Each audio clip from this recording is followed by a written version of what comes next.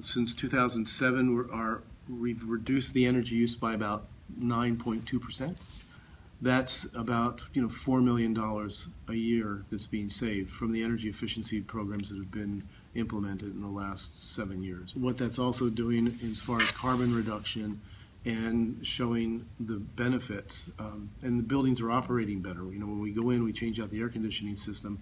It's not simply that it's saving money, which it is, and it's very important, and it's reducing energy use, which is very important. It's reducing carbon emissions, which is very important. But it's also improving the quality of the building for the people that are using it, and that's very important for us. Having our buildings mimic nature, I think, is really the key here, because so many of our buildings have become uncomfortable for people in a place that is we live in paradise and we have the best weather, but we walk into a building and we have to put a jacket on, and it just backwards, and it doesn't make sense, and it's really wasteful. The new renovations that were going to happen, and he was telling us about how it's going to be naturally ventilated so that it would use the wind to give the building air conditioning, and it would have natural daylight so that the windows would be lighting the building and that you wouldn't have to turn the lights on.